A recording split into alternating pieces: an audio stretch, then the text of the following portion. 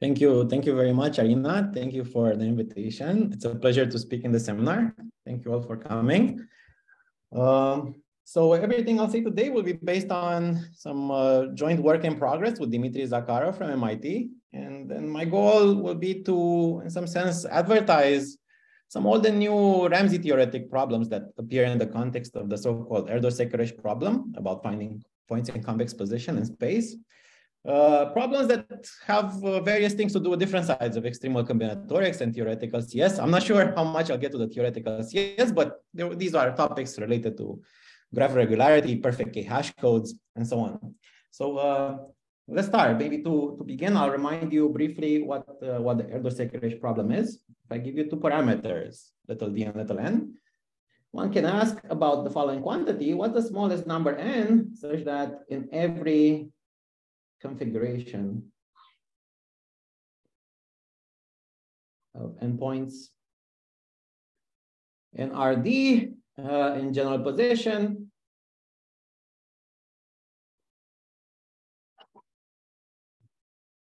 there exists endpoints, little endpoints, in convex position. This is a classical function introduced by Erdős-Szekeres. Does the notation. It's fun to compute even for very small parameters. For example, in the plane, if I take n equals 4 and ask how many points do I need to get 4 points in convex position, well, the answer is 5. It's of course easy to see that it cannot be 4. You can put 4 points down like this. So this is a proof by picture that this function is at least 5. And it's also not too difficult to see that 5 points are always enough. No matter how I place 5 points in the plane so that no three are collinear, then I always have 4 points that form the vertices of a convex quadrilateral. And this has various simple proofs. A favorite of mine is comes from this observation that the complete graph on 5 vertices is not planar. So if I put the 5 points down and I draw the straight segments between them, this is a planar drawing of the complete graph on 5 vertices, and two edges must intersect internally. The endpoints of those edges must be in convex position.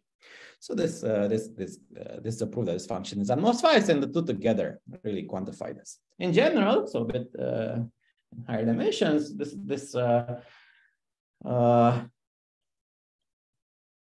generalized as follows: the Erdős-Szekeres function at d plus 2 in R to the d is equal to d plus 3.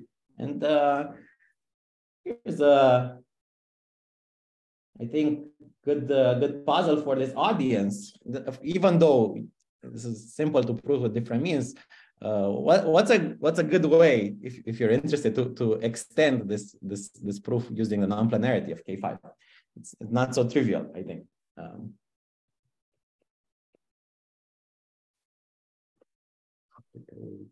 Using the K5 argument.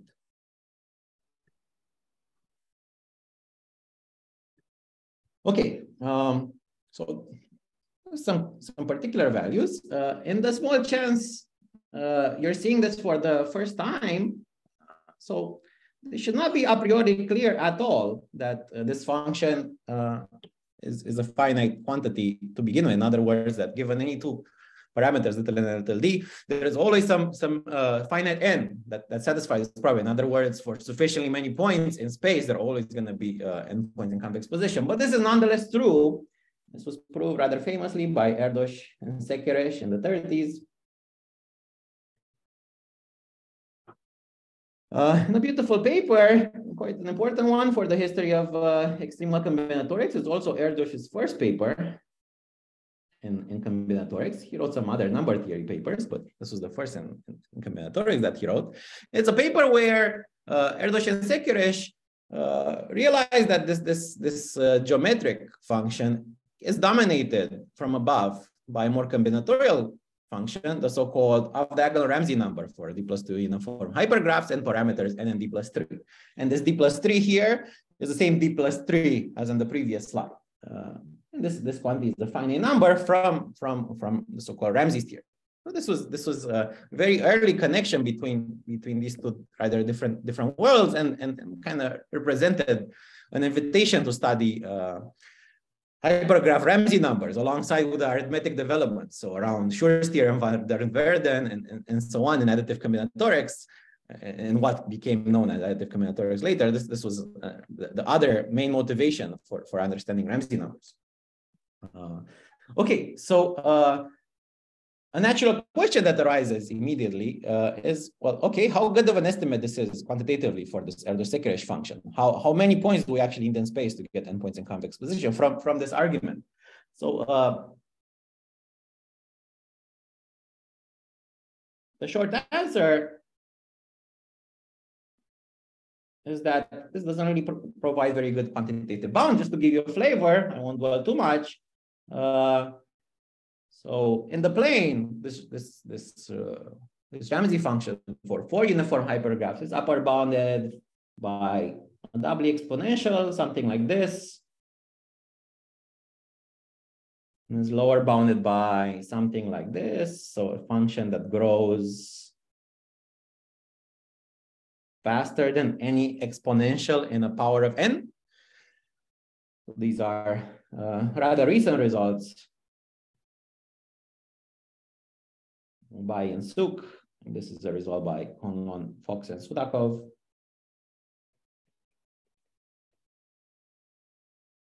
Oh, Fox.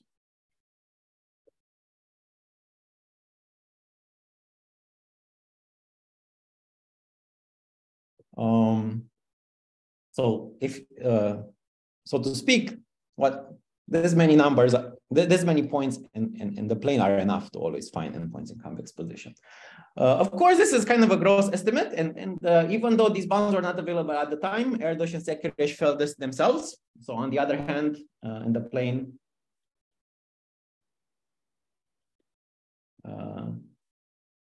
it's not too difficult to construct exponentially many points, such that there's no convex subset on n vertices. In other words, this Erdős-Szekeres function is lower bounded by root 2 to the power n, so an exponential in n. What is really the idea? It's really from the picture from before. You start with 4 points. They're not in convex position, and then the trick is to to generically double this picture slightly. So pick a generic direction and double the configuration in that direction using a short vector, shorter than any other side. When you do this, you get the picture with 8 points. And it's not too difficult to check that you don't have any convex hexagon in this picture. And you keep doing this. You can double the picture, pick a new generic direction, double the picture slightly in that direction. You get then 16 points. And then also not difficult to check, you don't have 8 in convex position. Always the size of the largest convex subset does not increase by more than 2. And every time you double the configuration. So this leads to this lower bound. Okay.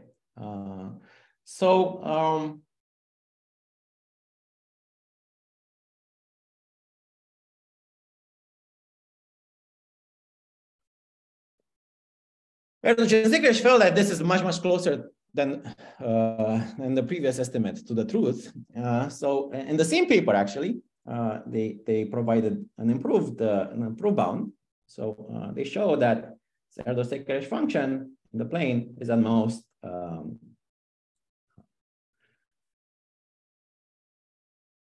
another function, which I'll denote by this.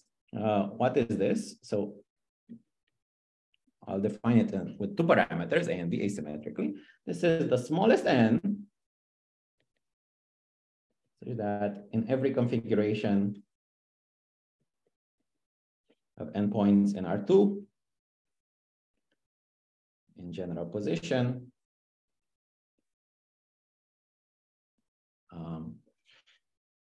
there exists either A points in convex position that look like this.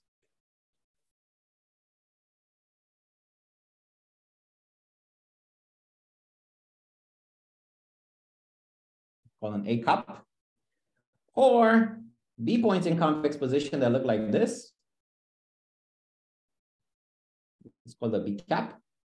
So what are these objects? As I said, the left one is a set of A points in convex position, where if you order the points from left to right, the slopes of the consecutive segments that you see are increasing. Or if equivalently, if you draw the line passing through two consecutive points, the picture lies above. And for B cap, the slopes are decreasing from left to right. And the picture lies below any line passing through two consecutive vertices. Okay, so from the way I defined, this is a complete trivial inequality, of course. If you start with this many points, f of n points in the plane, and you find either an n cup or an n cap, you have n points in convex position. This has no content, but perhaps amazingly,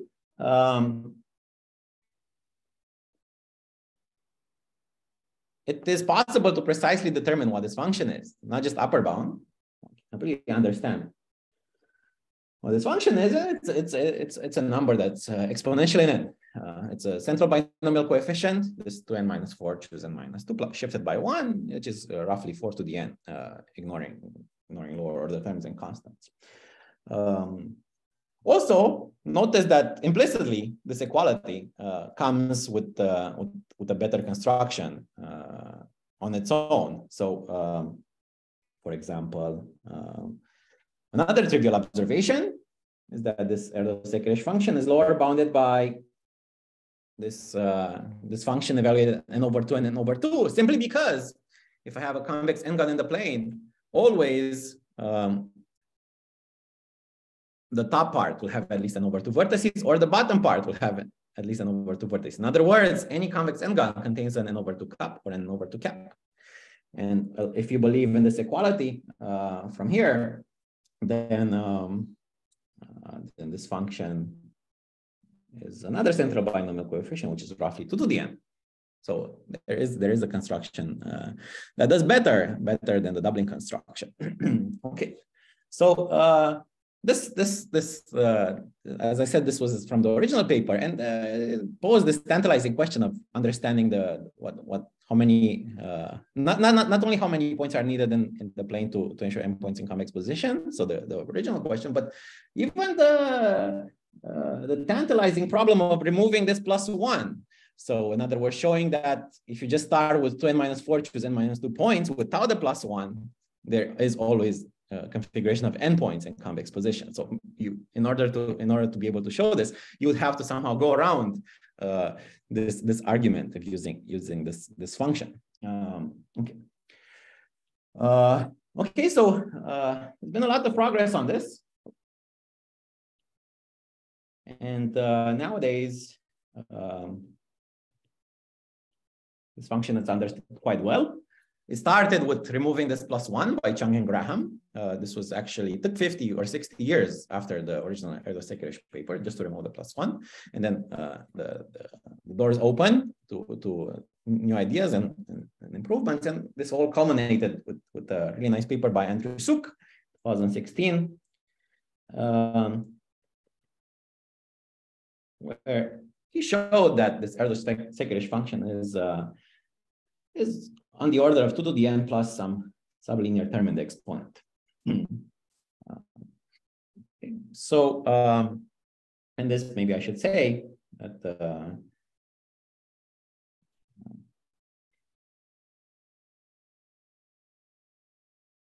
this got a bit optimized, so a bit better.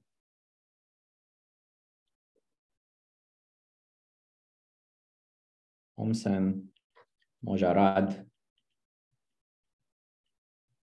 Pak, Erdős. So optimized Suk's argument and generalized it also, and should argue that this little o of n in the exponent can be taken to be root n roughly.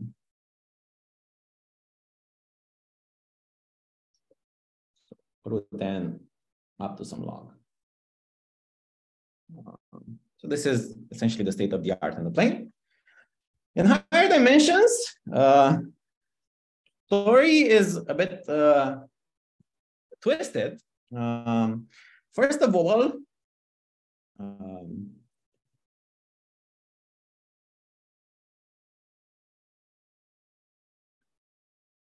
this estimate that I wrote in the previous slide, I'll write it again.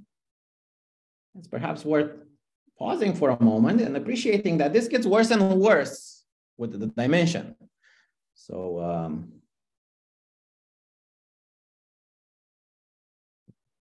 wait a bit here.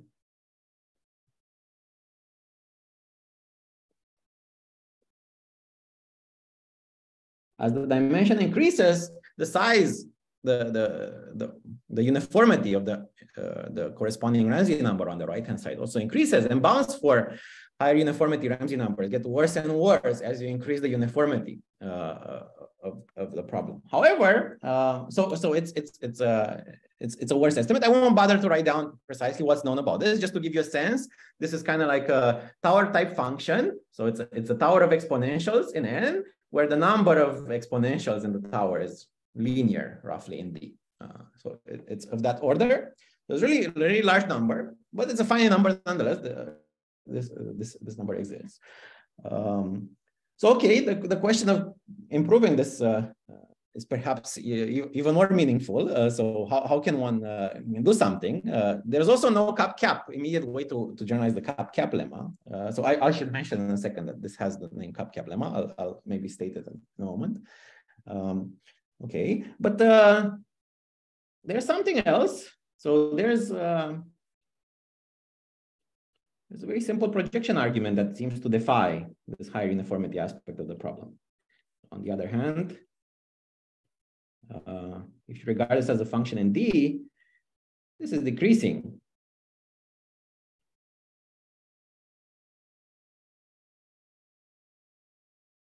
So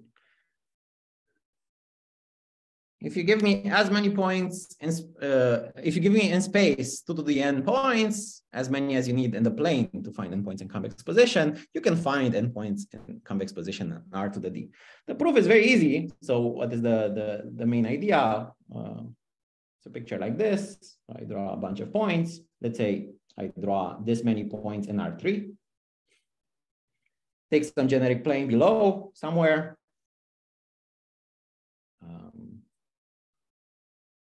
And then project everything to this plane.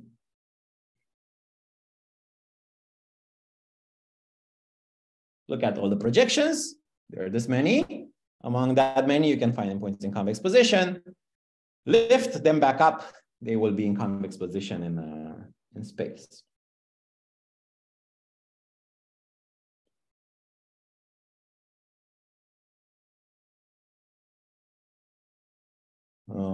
Okay, so it's sensible to believe that that perhaps maybe this number is smaller.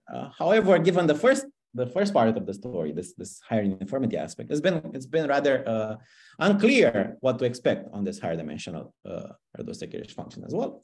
But there was some recent progress. I won't. Maybe I'll write it here.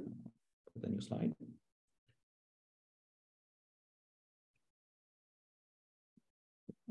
Some joint work with Dimitri last year.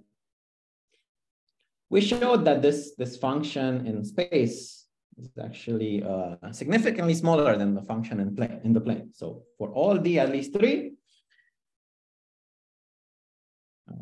it's enough to consider sub-exponentially many points in order to find endpoints in convex position.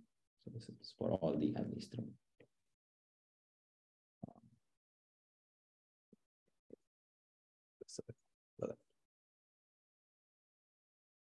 Here in our argument, the little o can be chosen to be something like n divided by 3 times iterated log, just to give you a sense. Okay, so yeah, my goal today was not to tell you about this result. I've given some talks about it, and I think the proof is online in several videos. So I typed myself out of giving the same talk. What I want to tell you a little bit about is this cap lemma.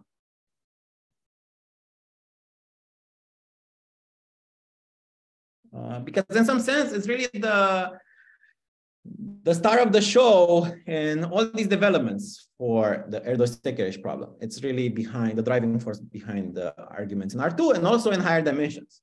So let me state it a bit in more generality. Maybe I already defined the function with two parameters. So what is the cap lemma? It's this more general equality that the Erdős and Szekeres develop. So this function from before, the smallest answer is that in every configuration of endpoints in real position, you have either an A cap or a B cap. This function, more generally, is equal with this central binomial coefficient shifted by 1. So a few words about the proof, as it deserves it. What is the main idea? In the original argument, I'll tell you two different perspectives. The main idea is that, well, if I give you an A cup, so let's say this is an A cup, and it ends with this point here, that I'll single out, I'll distinguish. Now I give you a B cap that starts with this point. Okay. No 3 points are collinear, should be careful.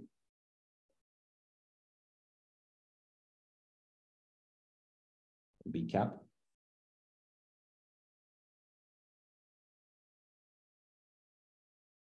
Then, well, okay, slopes increase now for from left to right in this A cup all the way up to here, right? Increase all the way up to the blue point, and then they start decreasing in the B cap starting from here. So decrease from left to right. However, as you see, there's some lack of tension here. I didn't tell you how the slopes change when you pass from the cup to the cap. Okay, so this could go either way. There's no information about this, but regardless of how the ordering, notice that you can always extend one of the two objects.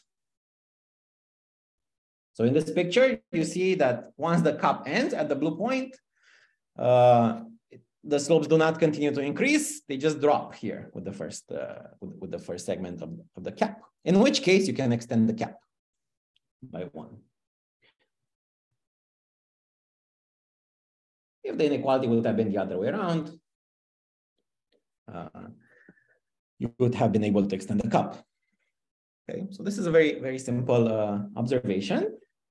It's not too difficult to see that this leads to a recursive inequality for this function. So this cup cap function is upper bounded by the sum of the two lower complexity functions, shifted by 1 in the other side here. This is not completely immediate, but an argument is possible in the same spirit as the argument used to upper bound diagonal Ramsey numbers. In fact, that argument originates from the same paper, the one we all learn in introductory combinatorics courses. And again, here is this extra twist that, in fact, this inequality also holds with equality.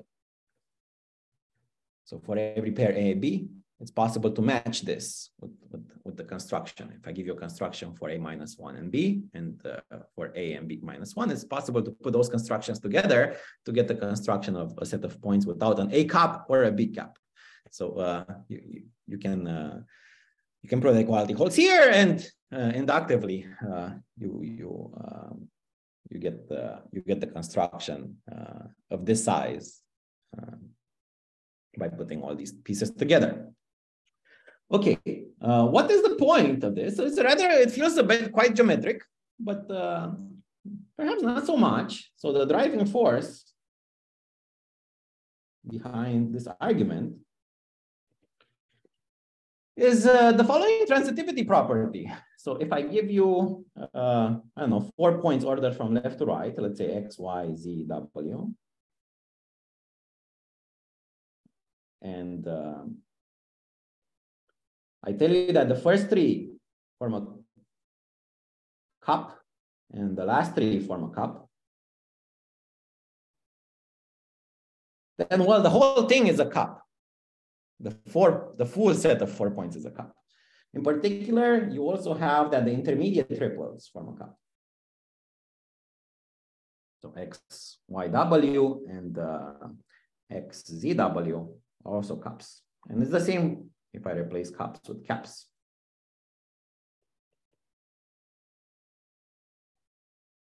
Okay, so this is rather trivial. If you have a picture like this,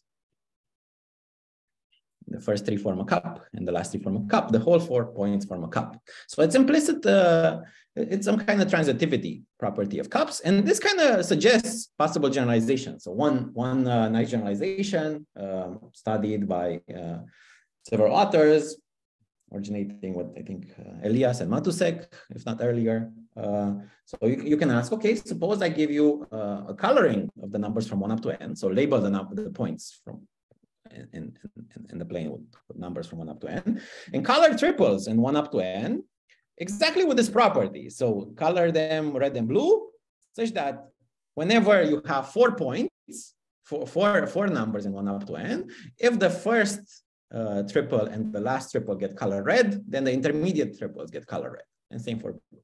So you can define a cap function like this. And turns out the answer, it's also dominated by a similar central binomial coefficient. Another generalization, I'll just maybe state asymmetrically this time. For one parameter, g of n, you can ask about smallest n, such that in every configuration, in every, let's say, 2 coloring, red, blue, of the pairs of numbers from 1 up to n. Oh, sorry, not pairs, let's do triples. Still, triples of numbers from 1 up to n. There exists a monochromatic monotone path of length n.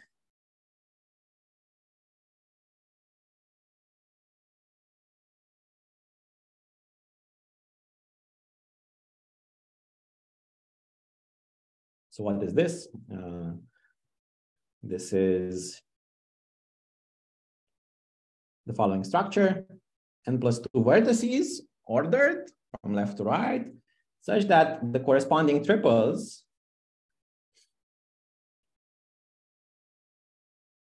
x1, x2, x3, x2, x3, x1, x2, x3, x4, sorry, all the way up to xn, xn plus 1, xn plus 2. All these triples get the same color.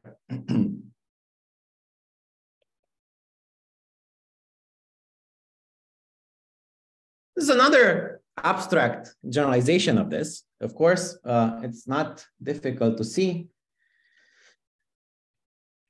that this function is related with the copycat function. So for instance,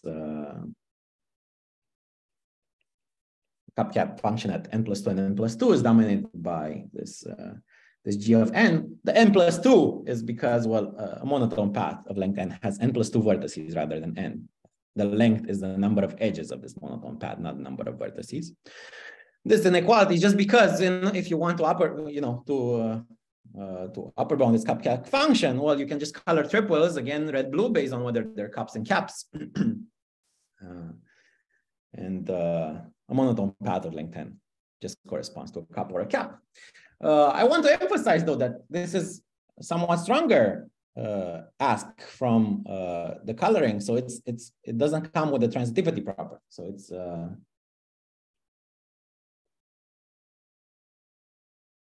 there's no further assumption on the 2 coloring. Color the triples red and blue. So here's a claim rather a theorem.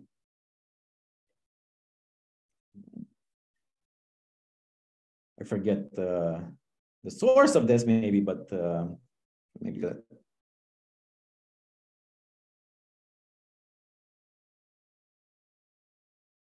Okay, so maybe I'll just, okay. Maybe I'll just stick like this. This more combinatorial function is also upper bounded by the central binomial coefficient. So this is an inequality that implies the previous inequality. I want to tell you a proof. So I want to tell you a proof they learned from a very beautiful paper of Moshkovitz and Shapira. So implicitly, it also gives you a different proof of the Kapka lemma. And it will be relevant for what I'm about to say today. So it's possible to prove this without using this recursive inequality observation. So alternative take cap. So I give you some n such that there exists two coloring of the triples, 1 up to n, with no monotone path of length n.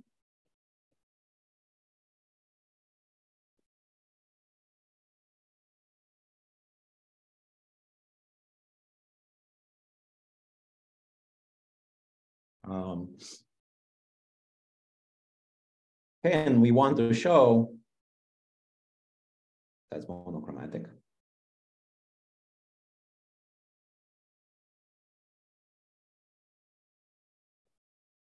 I want to show that this n is upper bounded by this binomial coefficient.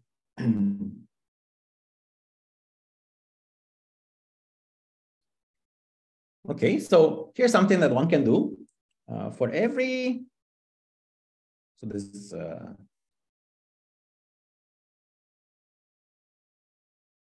argument is due to Moshkovitz and Shapira.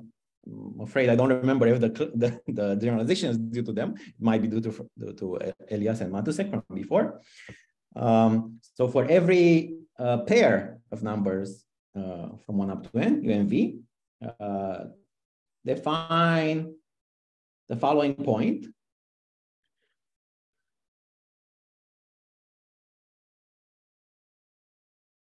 Where these numbers n1 and n2 are as follows. N1 is the size of the longest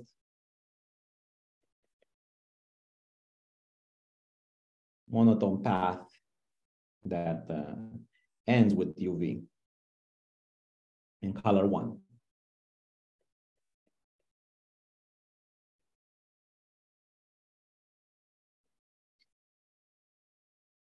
Oh, it ends with u and sorry, it ends with uv and it's color 1.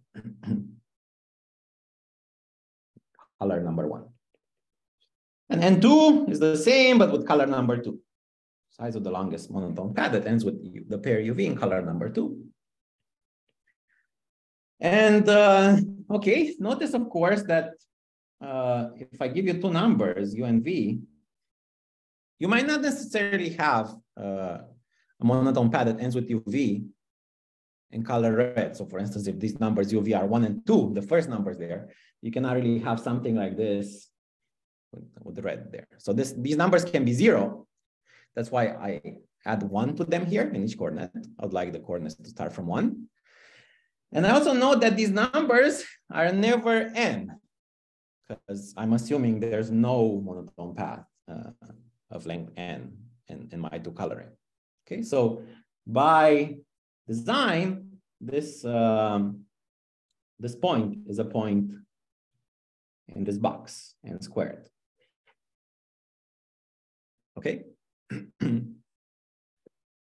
All right, so what's the observation? Main idea. Consider the following injective function.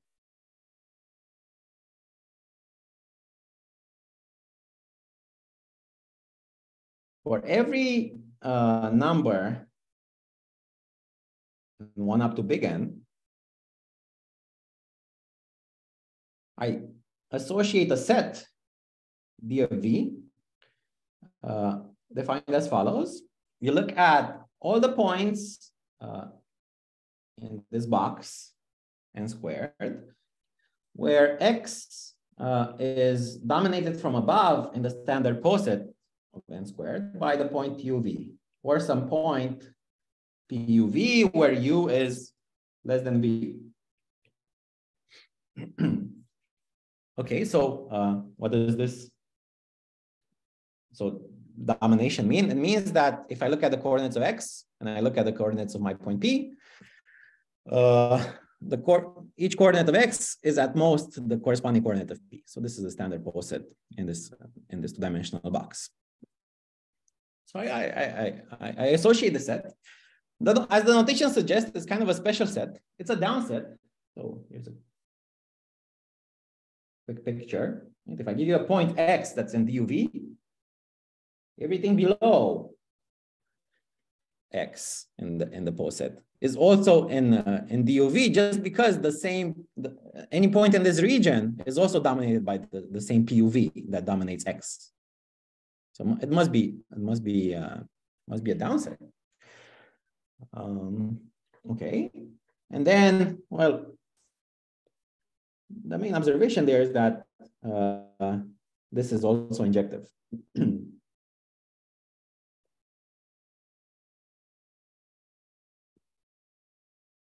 So these assignments of sets for the numbers from 1 up to N, these are all different. So this deserves a quick argument. So if you have an equality between two downsets for U less than V, well, what happens?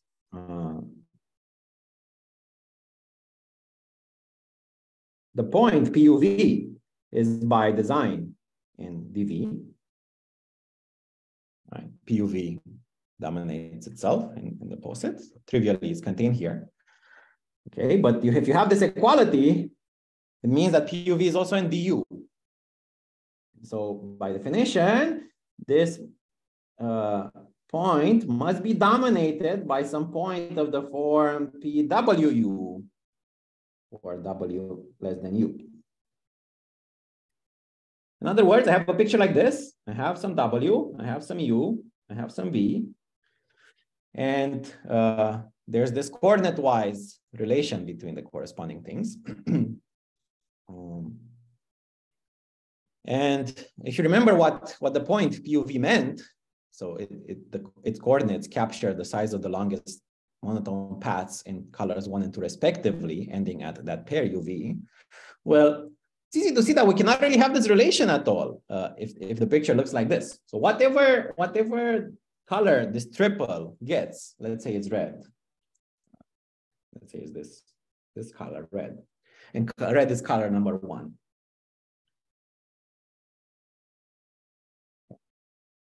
So whatever, and the same argument will go for blue. So whatever we have this triple colored in one of the colors, notice that in that coordinate corresponding to that color, this relation cannot hold, because whatever path I give you that ends with WU, whatever path I give you here,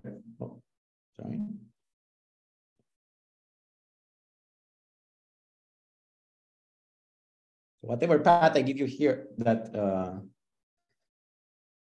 ends with WU and it's in color 1, so it's fully color red. Maybe I should have done it with red. And you can extend it by an extra edge, by this last edge, and you get a longer path in color red ending at UV. Okay, I'm messing this up. Sorry for the pictures. So whatever red path you have that ends at WU, you can extend by this edge WUV. And so you get a longer path in color 1 ending at UV, which means that in that coordinate, this inequality should go in the other direction. Okay, so this is just impossible in color red.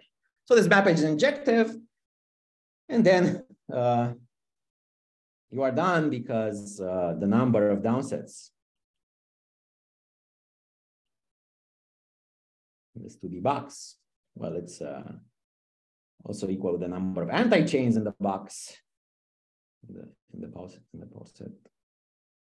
And it's equal with this central binomial coefficient, which is a more, in some sense, a very satisfying kind of explanation why this binomial coefficient appears to begin with in this Erdős-Szekeres argument for both this function having to do with convex sets and also for the Ramsey function.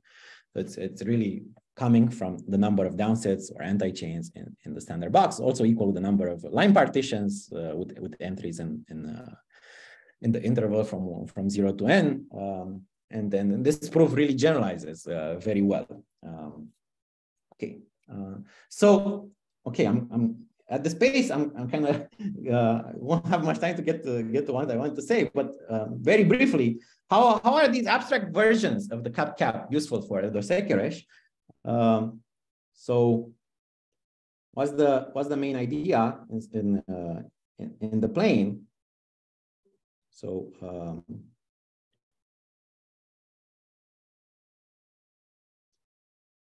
how are these useful?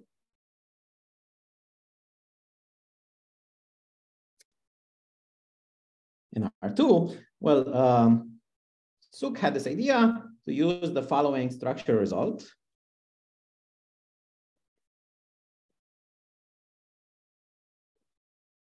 Due to Por and Walter, building on previous work of Barani and Walter, called positive Erdős-Szekeres. So what is this? If I give you a number k, at least 3, and x, a set of points in the plane in general position, such that x is fairly large in terms of k, so some exponential. Then as soon as x is that large, it definitely contains, as soon as it's at least 4 to the k, it definitely contains convex k-gons.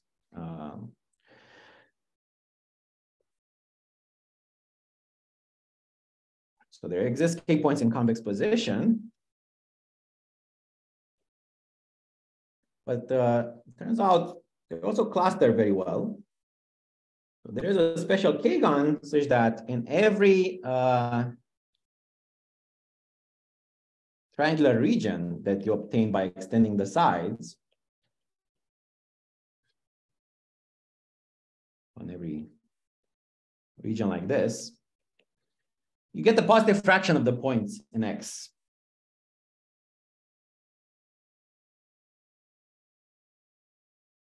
For each triangular region.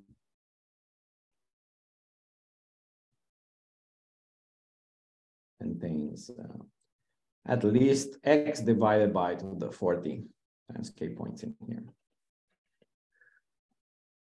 So this is perhaps not the quantitative theorem is a bit surprising, but perhaps it shouldn't be a surprise that once you have so many points in the plane, you get many convex k-gons, because once you have one, if you're exceeding the threshold, you have, by standard arguments, you have many, but the surprising part is that they cluster so well, and in particular, every point you pick in each triangular region, so these transversals, if you pick 1 point per triangular region, the transversal forms convex k-gons. So there's this nice clustering about the special polygon P. With something like this in mind, well, these abstract versions of cap are very useful, because if you want to prove, for instance, that 2 to the n points in the plane are enough to find n in convex position, so let's say you start with a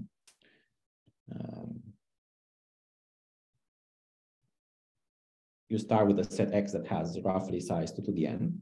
Okay, then you can apply this with k being a polynomial in n, so not n, but let's say root n or something like that. Okay, you can find a structure, and now, well, this cap lemma and these generalizations are very good at finding cups and caps. Well, not of size n, because you don't have 4 to the n points, but cups and caps of size n over 2. or rather combinatorial generalizations of cups and caps of size n over 2. So by cap lemma, you can try to find things that look like this. Perhaps you find two triangular regions that are consecutive, and you find a cup-like thing pointing at this vertex of P. And you also have a cup-like thing in the neck, in the triangular section above, also looking at the same vertex of P. And now if these have size n over 2 and over 2, then you can hope to merge them together and you get the size, convex set of size n. This might not happen. You may not find two consecutive regions that with two caps looking at each other, two appropriate generalized caps looking at each other. But well, in this case, maybe you can find Shire cups in each of these sections that don't look at each other, but they're at the floor. And then you can hope to maybe merge together bits and pieces from each of them. Things that look at the floor seem friendlier for gluing. That's really the main idea. With this in mind, you can finish the proof in half a page. In R3, things are a bit more complicated when trying to extend this. But a very natural question arises when trying to just naively generalize this approach. So how would you go about extending this kind of strategy? Well, first, you would need some kind of structural result like this in R3, where the numbers, well, this would have to be something that is not the power of 2 to the k, but a power of the Erdős-Szekeres function at k. So something like this. You have points in R3, and you want a special polytope such that in all the simplicial regions that you obtain, you have positive fraction of the points. That is possible. And then you'd like to find cap-like things in each of these sections and glue them together. The tool that seems to be needed for something like this is the following kind of coloring problem. So suppose I give you, so to a definition, I don't know, that's the question. What is the smallest n such that in every 3 coloring of the triples from 1 up to n, there exists a monotone path of length little n, which avoids at least one of the colors.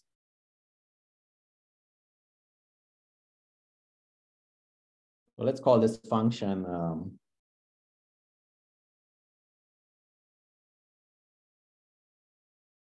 something. Let's call this L of little n. So it's a parameter, it's a function of one parameter, little n. And so it's how large of an interval you need, so that no matter how you three color the triples, instead of 2 color the triples, I have a monotone path. Now the monotone path, I'm not asking it for it to be monochromatic. I want it to just avoid at least one of the colors. So I won't discuss maybe how this is a natural kind of function to consider. It's in the spirit of this kind of strategy. The strategy does not work. One needs to do other things. I'll only tell you about that. But I do want to tell you about this question because I think it's very interesting. It's connected with different things. So as much as I can. Trivially, let me say something. So what is something that you can say immediately? This function is definitely upper bounded by the previous function. If you just pretend that 2 colors are the same, so among these 3 colors, let's say you cannot distinguish between red and green, okay, then proceed as if those 2 colors are the same, and then you find a monochromatic monotone path of length n, if n is of this order, Well, okay, then if you unwind what this means in the terms of the original three colors, well, it's a monotone path of length n, which avoids at least one of the colors. So this is a trivial bound. And I remind you, this is this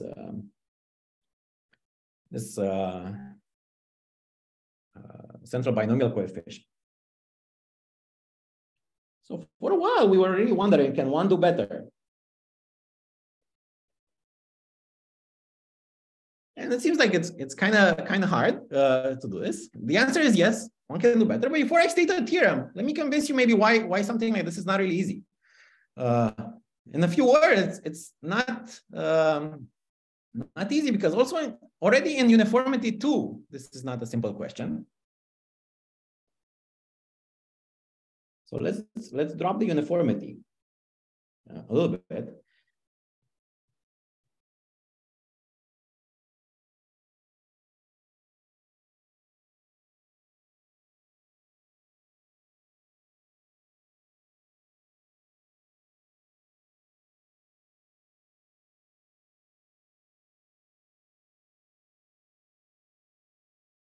So what would be uniformity 2? So L2 of n, the same definition. I'll just copy it basically. Okay. Do some.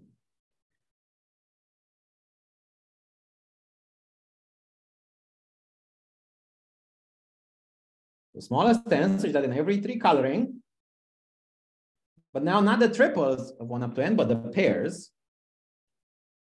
you have a monotone path of length n, which avoids at least one of the colors. Okay? So now a monotone path means what you think it means, right? So it's a sequence of n plus 1 vertices, x1 up to xn plus 1 in that order, and the consecutive pairs of, they get colors in a way that one color is definitely not represented in this monotone path of length n. Does that make sense? The definition. Of course, you can define the same thing for G.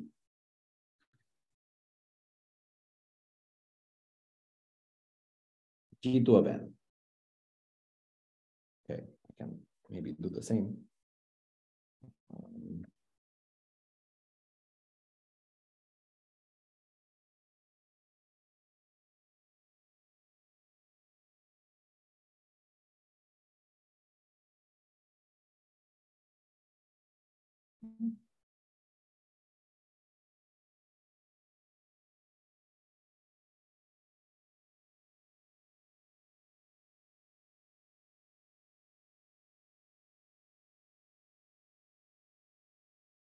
I can two-color the pairs of numbers from 1 up to n and ask for a monochromatic monotone path of length n, just path again between pairs. So this is also a classical function. It generalizes the Erdős-Szekeres lemma about increasing and decreasing subsequences in sequences of numbers. Okay. You also have the trivial inequality here between the two uniform. Okay, and this is something like n minus 1 squared plus 1. It's not very difficult to see this. It's like this. It's also a mild generalization of that lemma, and then the proof essentially of that lemma applies to the function G2 of n. So the reason I'm mentioning this is because this problem was actually considered before. It's a nice theorem. It was considered by Law. It's a nice theorem of Law from around 2010 or so, that indeed it's possible to improve on this trivial estimate, but it's pretty hard. So what Law showed was that this is indeed little o of n squared. And the proof uses the triangle removal lemma.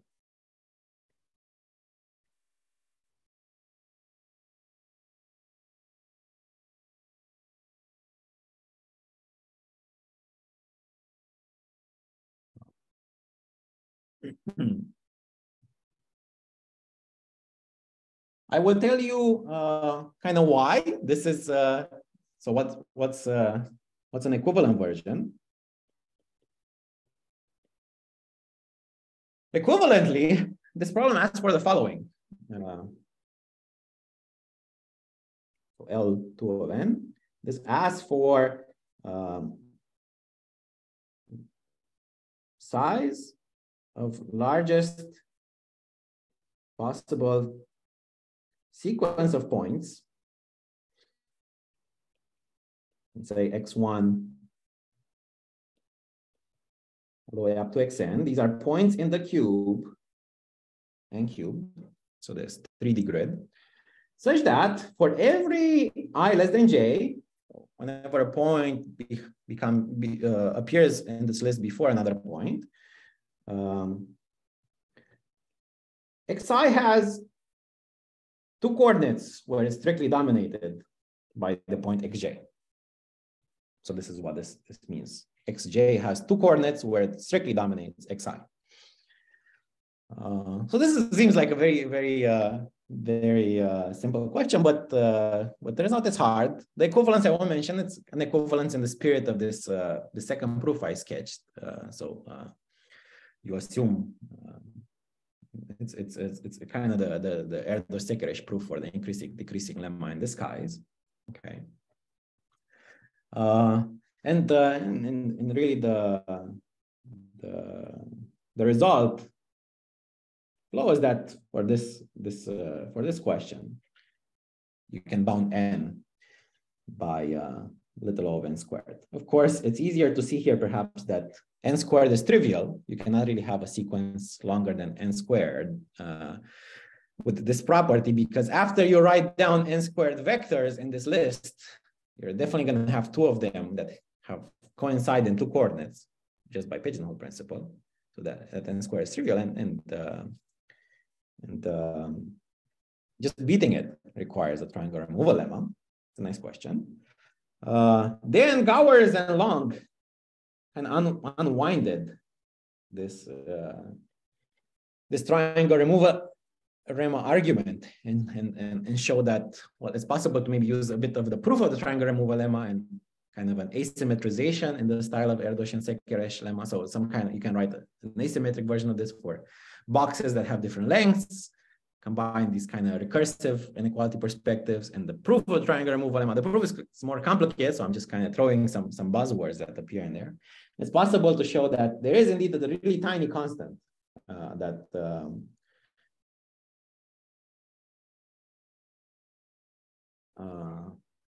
a tiny constant c, such that this n is upper bound by n to the 2 minus c.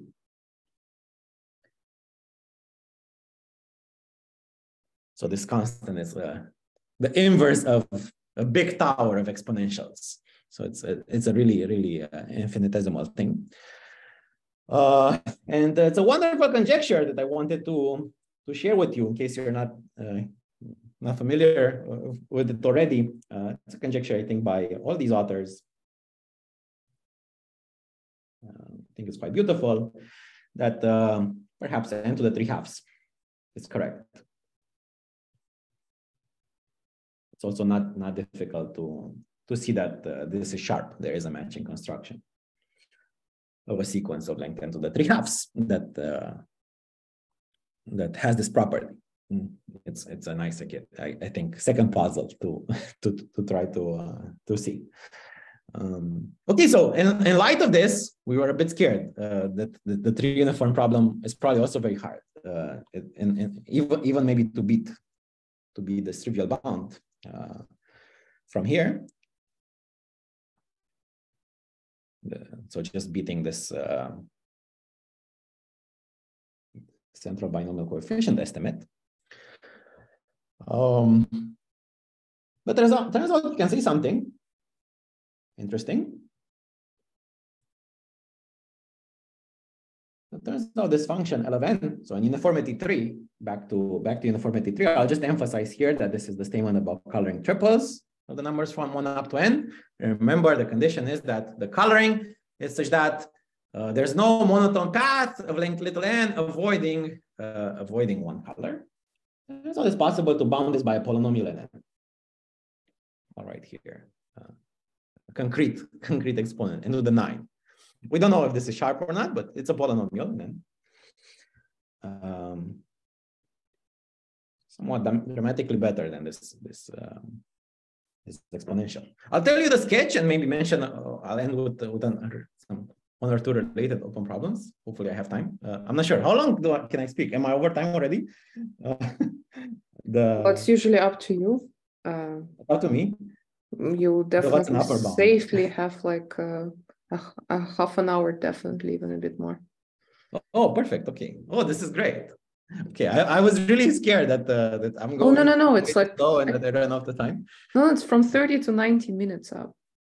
Like okay, it's beautiful. Okay, I'm sorry in advance if I take all the time and if it's more common to, but this is great news. Okay, so I can tell you what the sketch is and mention these problems. I think they're quite interesting. So what's really the point here?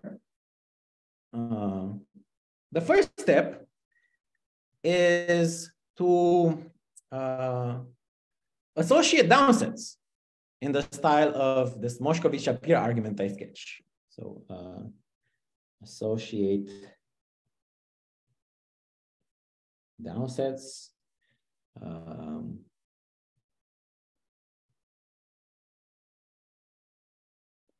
la Moshkovich.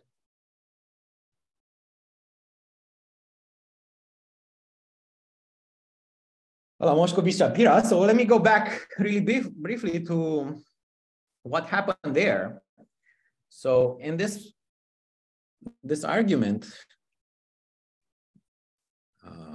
from before, where we just bounded this function g of n, we took each number from 1 up to big N, and so each number little v at the bottom, and we associated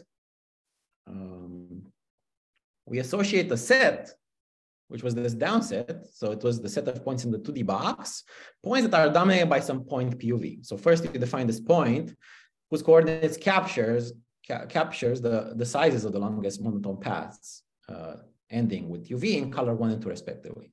So now you have 3 colors. So you associate the point with 3 coordinates, 1 for each color. And now each coordinate will be something like this, where now you want to associate a coordinate capturing monotone paths ending at UV, not in color 1, but avoiding color 1. And you know that you don't really have things like that of length n in each color. So doing exactly the same operation, I won't spell it out again, you get a very interesting equivalent problem.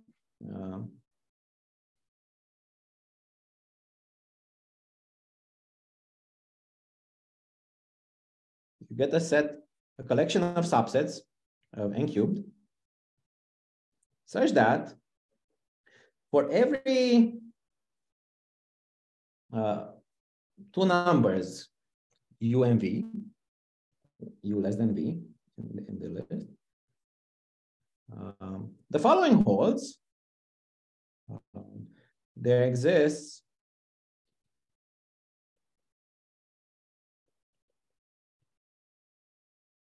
some vector in d sub v such that x strictly dominates d sub u in the sense that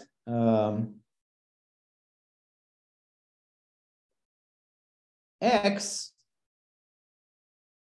in the sense that for every, I'll write it like this,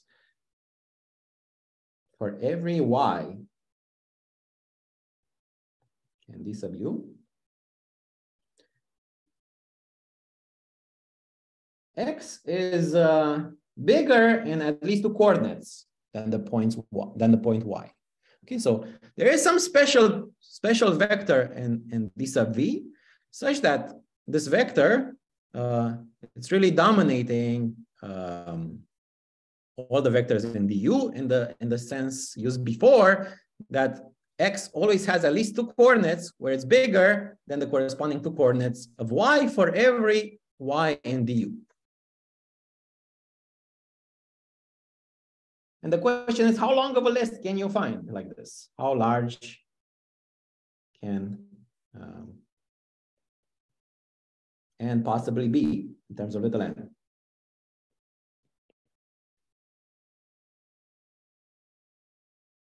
Notice, by the way, that if these sets are singleton sets, if the sets d1 up to the n, are just vectors in the box, if these are just 3D vectors, this is really the same condition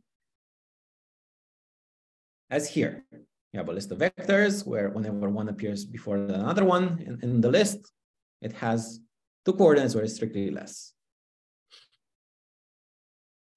So if these are singletons,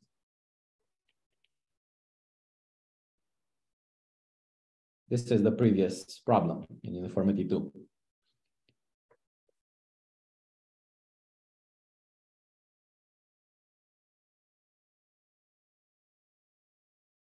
So this is the problem you reach after associating downsets. That's the notation. Each of these sets are actually, you can assume they're downsets. It doesn't really help further, but you use that they're downsets to get to this reformulation. Okay. Any questions about the statement of this? Maybe it's worth pausing for a moment about this or the previous one.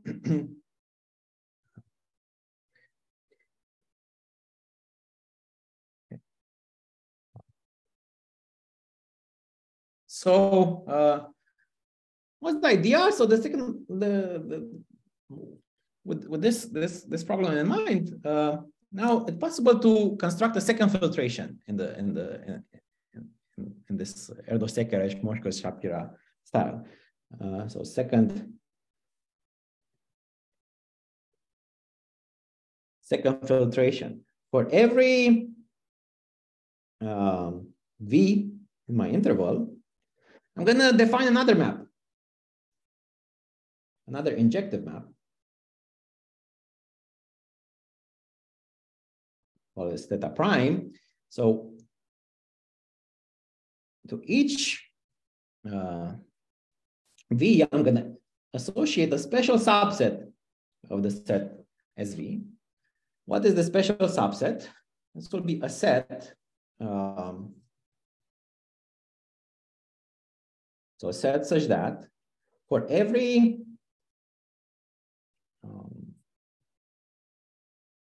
x and dv, so every vector there has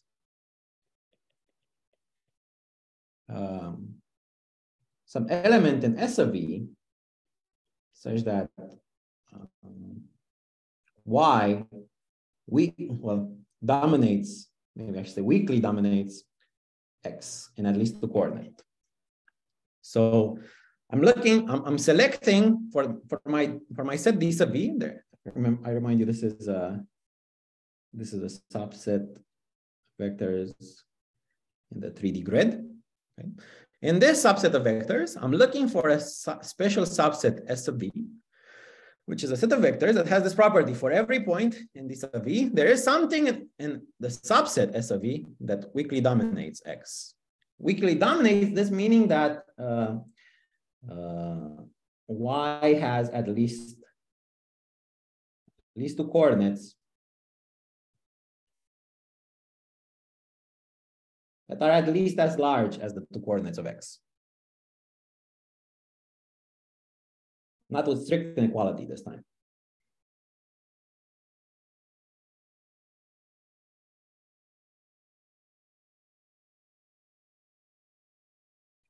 So this, in graph theoretic language, this is called actually a total dominating set in a tournament. So there's an underlying tournament here.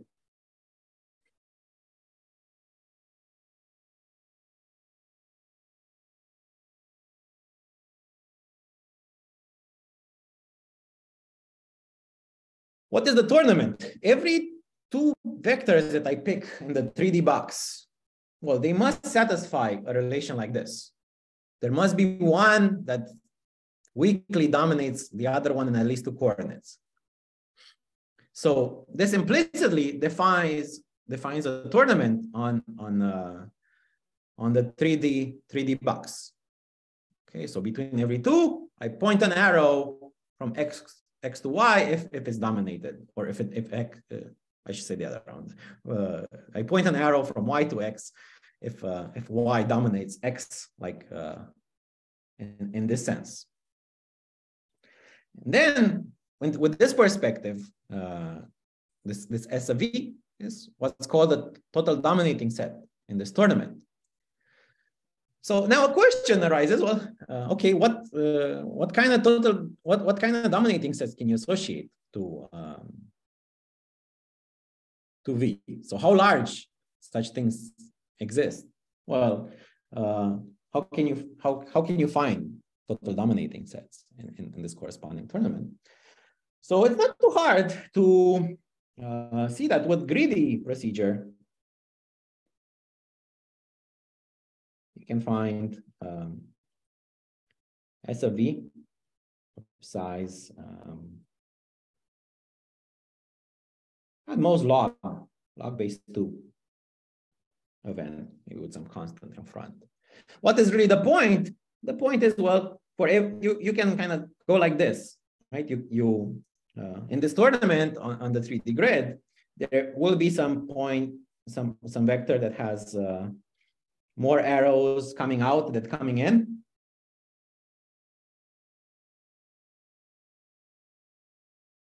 You throw away, so you pick such a vertex, you make it part of S of V.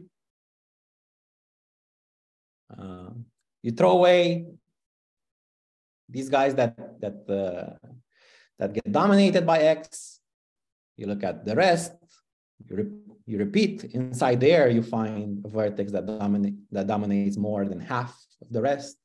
Pick that vertex, throw away the other half, and so on. This process ends after roughly log n steps, and you can find a total dominating set like that. This kind of thing is sharp, actually. So if I give you some tournament with no structure, it's just a tournament, and you're trying to find a total dominating set. A random tournament achieves this log of n. So a random tournament typically will not have dominating sets of size less than log of n. But this tournament has some structure, so it's something that's called a majority tournament.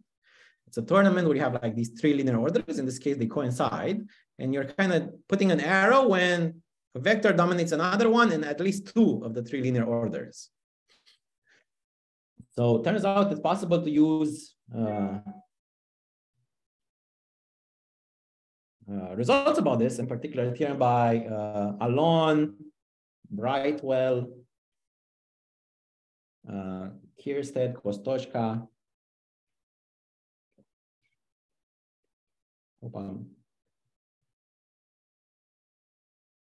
There's I think Winkler also, many others.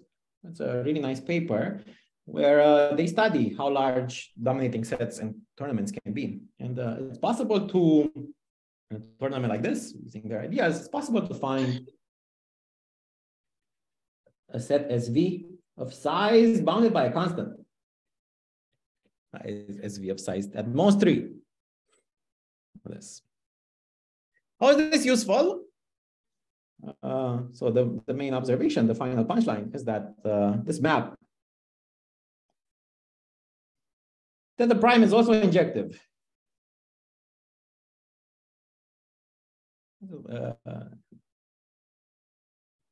So the claim is the following: if I associate to each vertex n 1 up to n some total dominating set, so some subset S of V and D sub V that has this property, I claim that this map is an injection. There's no way S of U and S of V can be the same set for 2 different vectors U and V. So if U is less than V and I don't know, let's say S of U equals S of V. Well, okay, what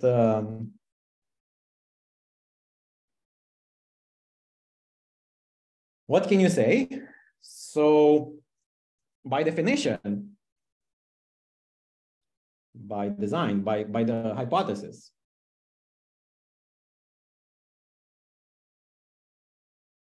if U is less than V, there was some condition about the sets DU and DV. So there is some special element X in DV such that X dominates the U strictly. So X is this special vector for every element, every vector in DU. X has at least two coordinates where it's strictly bigger than the coordinates of Y. I.e., in particular, X also dominates S sub U, right? S sub U is just a subset in here.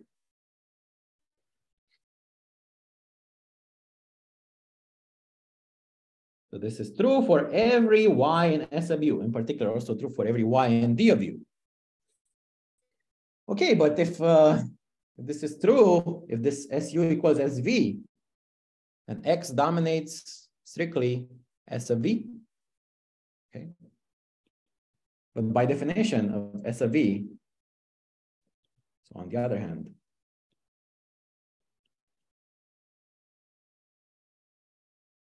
S of V is this dominating set with respect to D of V. This total dominating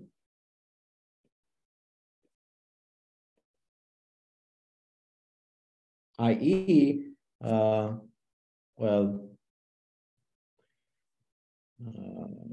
For every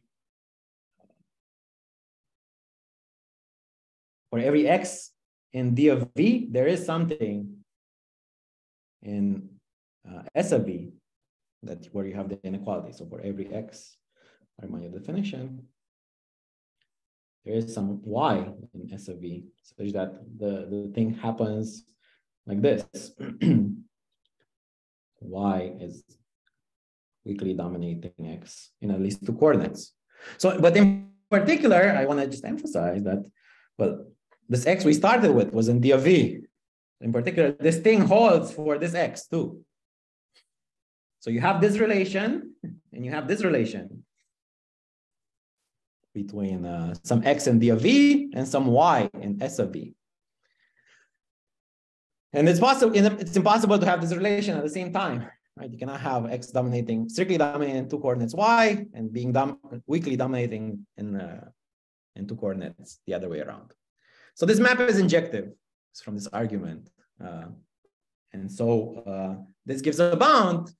What bound? Well, it says that N, which is the size of the domain, is at most, well, the total possible number of options of dominating sets there are. So that's why it makes sense to associate total dominating sets that are as small as possible in order to minimize the size of this codomain. In fact, even with log, notice that this gives a gain over the trivial bound, right? This alone implies something like N is at most the binomial coefficient N choose log of N. This how many possible sets of size at most log of N there are there, and this is better than 2N choose N. But with this is at most, so this is all the sum of the binomial coefficients up to there. And with at most 3, we get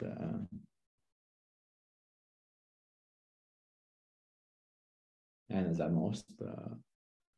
So this is N cubed. I apologize. N cubed is the size of the box, and we're looking at subsets of size at most log of N, and that's how many there are. And if you can associate total dominating sets of constant size at most 3, then it's the sum of these binomial coefficients up to N cubed choose 3. So this is like n to the 9 at most, strictly less than 9 power. Okay, so that's kind of how the proof goes. I want to tell you, I think, a natural question. So you can ask a question like this for Ramsey also. So undirected Ramsey. This is really not the first people to do this. In fact, it's a kind of classical problem introduced by Erdős and Semeredi.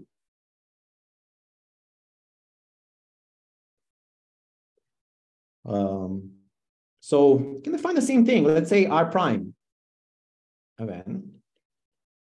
You can ask, well, okay, usual Ramsey number is the smallest N, such that in every 2 coloring of the edges of the complete graph on N vertices, you have a monochromatic clique of size little n. Well, let's do the color avoiding version of that rather than the monochromatic version. So in a sense, let's do for Ramsey what we did for Erdős-Szekeres for this cap problem. So in every 3 coloring of the edges, K sub n, there exists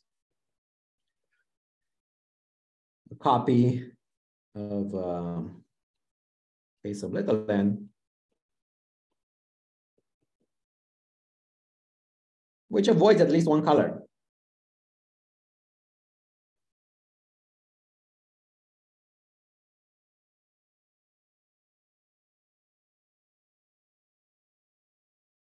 Okay, so trivially again, same story.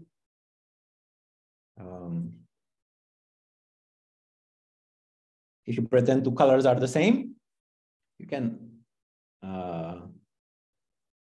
dominate this parameter by the usual diagonal Ramsey number.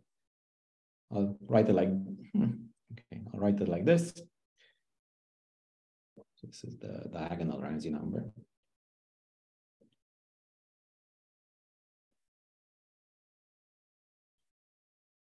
Which we know is something like 4 to the n. There have been recent improvements and so on. I won't mention them, but it's still at most 4 to the n. It's a big open problem to show that this is at most 3.99 to the n. But the question, can you do better? And it's possible to adapt the proof of this 4 to the n bound for Ramsey numbers. I won't spell it out, but you can try using this recursive inequality perspective. So this, maybe I should put better between quotation marks. So this is a bound that's of the order of 3 over 2 to the 3n. So 27 over 4 to the n. So smaller than 4 to the n. But I put quotes between better because maybe in principle, it could be possible that the Ramsey number, the original diagonal Ramsey number, is also lower bounded by something much smaller than 27 over 8 to the n. Of course, that's a difficult open problem. But this is possible. So follows from a recursive inequality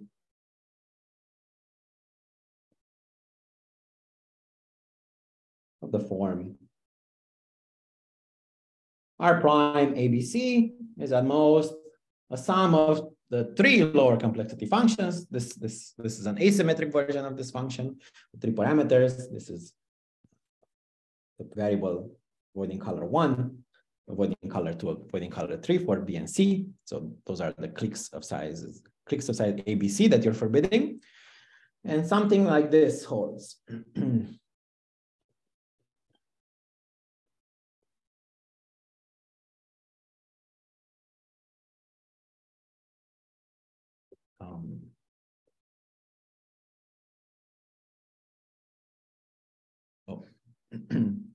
Okay, I claim, I won't tell you the full story, I just mentioned maybe the connection. So this is the same bound.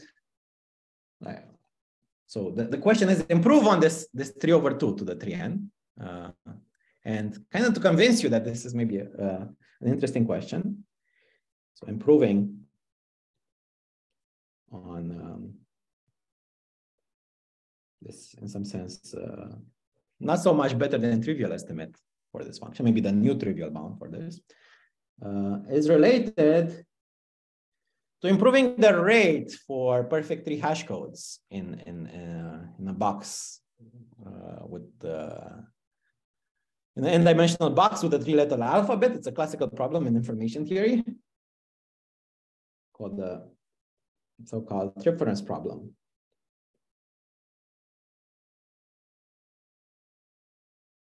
This is the problem that asks for how large can a set be inside this box such that for every 3 elements in A distinct, pairwise distinct, there's a coordinate where they hash. There is a coordinate where you just see the number 0, 1, 2 in some order.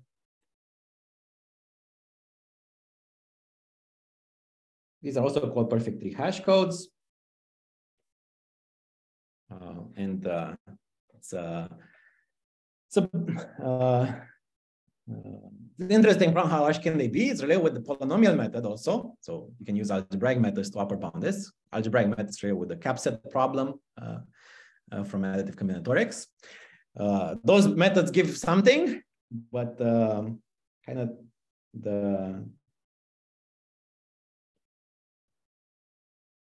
the twist is that the best known bound is the bound of the form 3 over 2 to the n, which comes from a simple inductive argument in the style of the Erdős-Szekeres argument with the recursion. I won't sketch it, but kind of the punchline is that this 3 over 2 is the same as the 3 over 2 from here.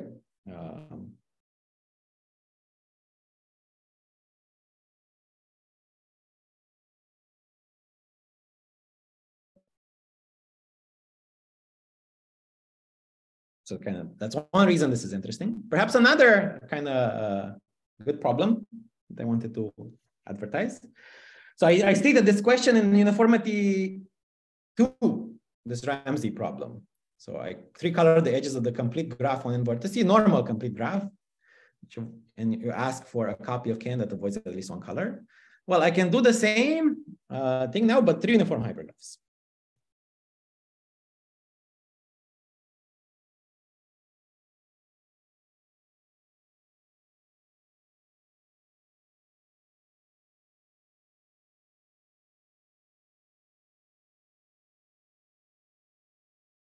So let me copy this. So working twice. So I know how to mark now the uniformity 3. Maybe I'll just use the same, maybe double prime, whatever. And now I'm 3-coloring the edges of not a complete graph, but complete 3 uniform hypergraph on n vertices. And I'm asking for a copy of the complete 3 uniform hypergraph on little n vertices that avoids one color.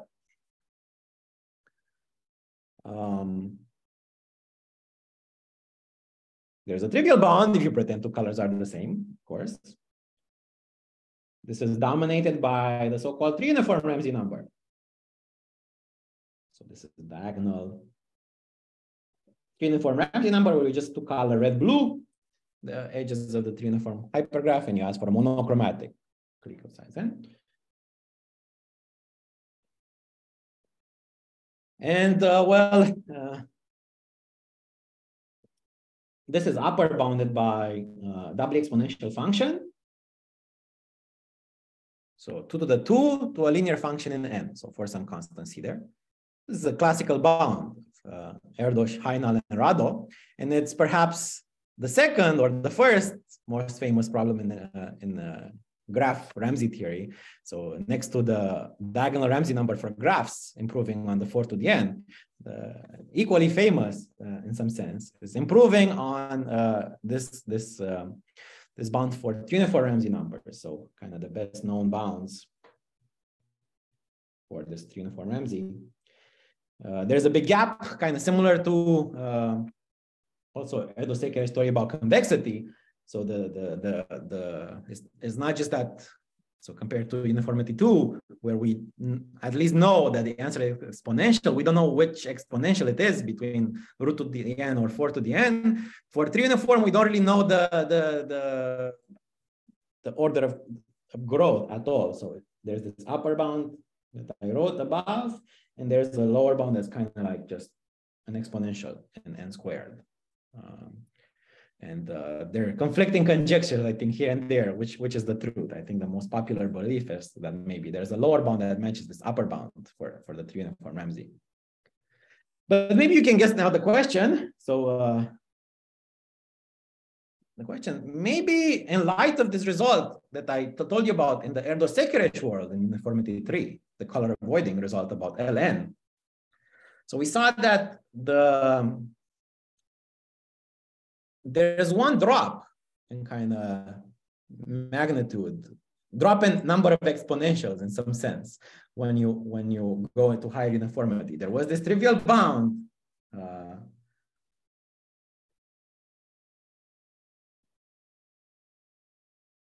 that ln is bounded by the central binomial coefficient.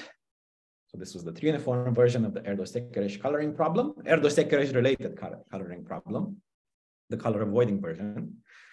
So we saw that this L11 is bounded trivially by this, and our result gave a polynomial bound in 3 uniformity using this layered filtrations. A very natural question would be, well, perhaps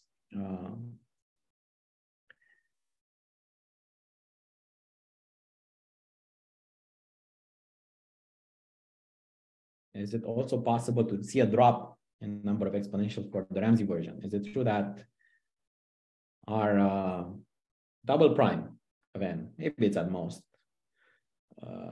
something closer to the lower bound, and I'll put maybe here another constant C prime.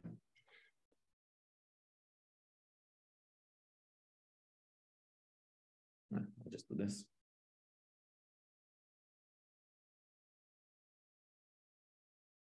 It seems like to me that this could be the correct thing to ask, but I don't really have any idea how to do it. Anyway, I just wanted to advertise some questions, I think, related to this.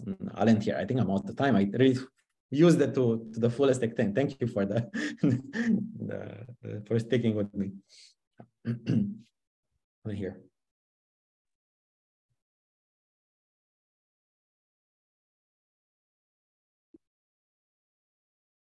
Okay, thank you very much for your great talk.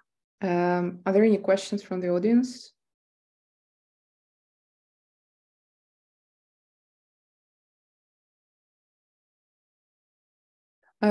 Actually, I have a very stupid question, still related to the very beginning of your talk. Mm-hmm. When you were talking about this complete graph argument that so that you can so could you remind this argument? I'm not sure I completely understood it. Is it from the it's from the very, very beginning, like when you were explaining like this function.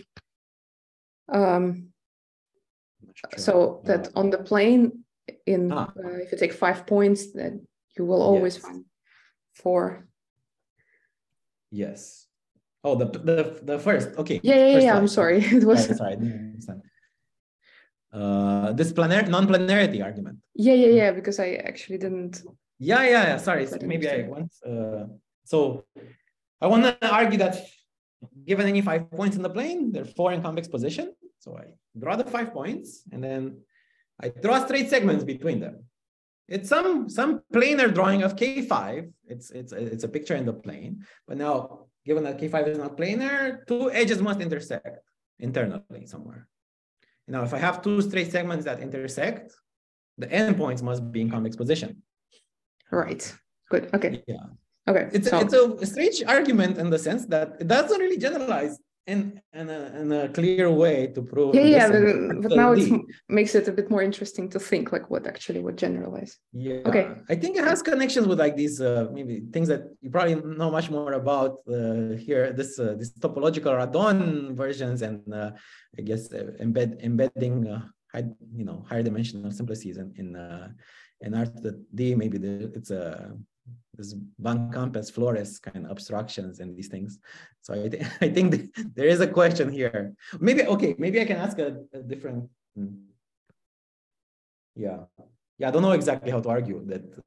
I guess if you embed the simplex on D+3 vertices, you have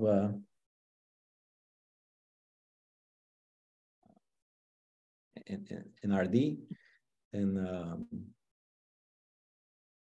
then something happens. So there must be some.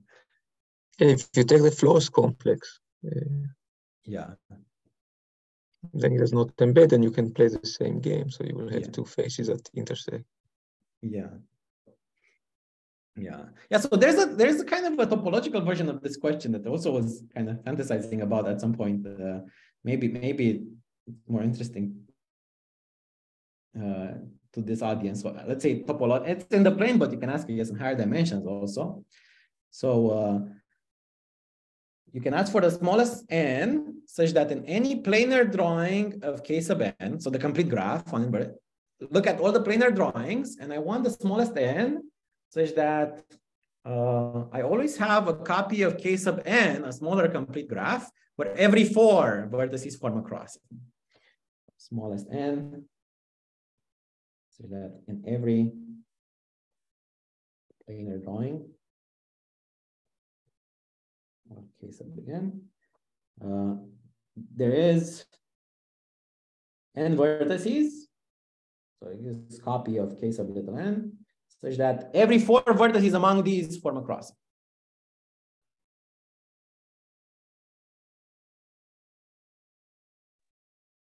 In some sense, it makes sense because this kind of proof with the non-planarity of K5 is not an overkill anymore. So just using the fact that K5 is not planar allows you to dominate this topological function by this. It's the same argument, but now you actually need the non-planarity of K5.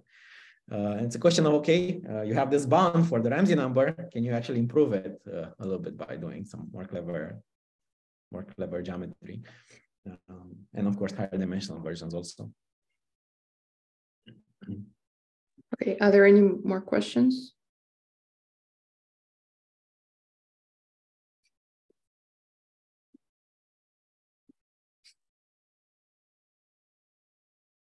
Well, that doesn't seem to be the case. So I will stop the recording.